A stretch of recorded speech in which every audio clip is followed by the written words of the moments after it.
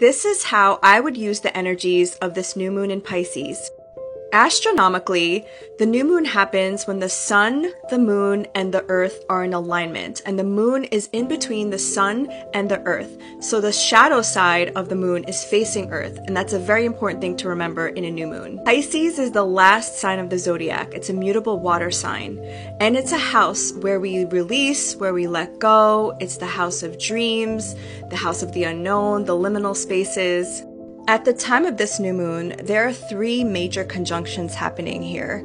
We have Venus, Mars, and Pluto all conjunct in the sign of Capricorn, and they are forming a trine to the North Node in Taurus. So what this tells me is that new alliances are going to be made, new allies, new relationships, or transformation of relationships of some kind. Then we have Mercury and Saturn in Aquarius, and this to me talks about having sober conversations, real conversations, no sugarcoating. Aquarius is a little bit emotionally detached, but it gets to the truth. Then we have the moon, the sun, and Jupiter all together there in Pisces, and the ruler of this new moon is Jupiter. This is where we're going to set our intentions, something that's creative, creating new solutions based on compassion and love.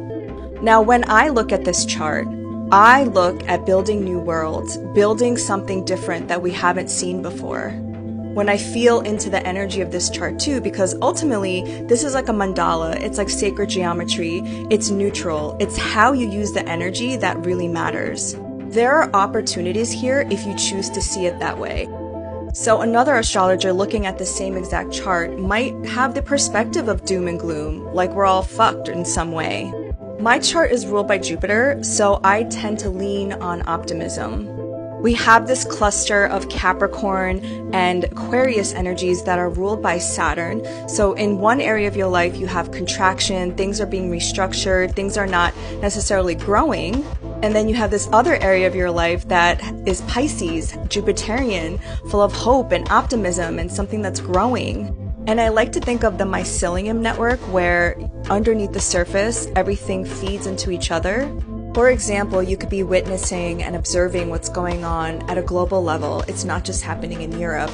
And you might feel fear, which is valid, and you might be feeling some doom and gloom. I, along with a lot of people I know, see the same events, but see it in the lens of revolution and resistance to imperialism and colonialism. People are fighting back for their sovereignty. On this new moon in Pisces, we can set the intention for creating a world based on our shared values.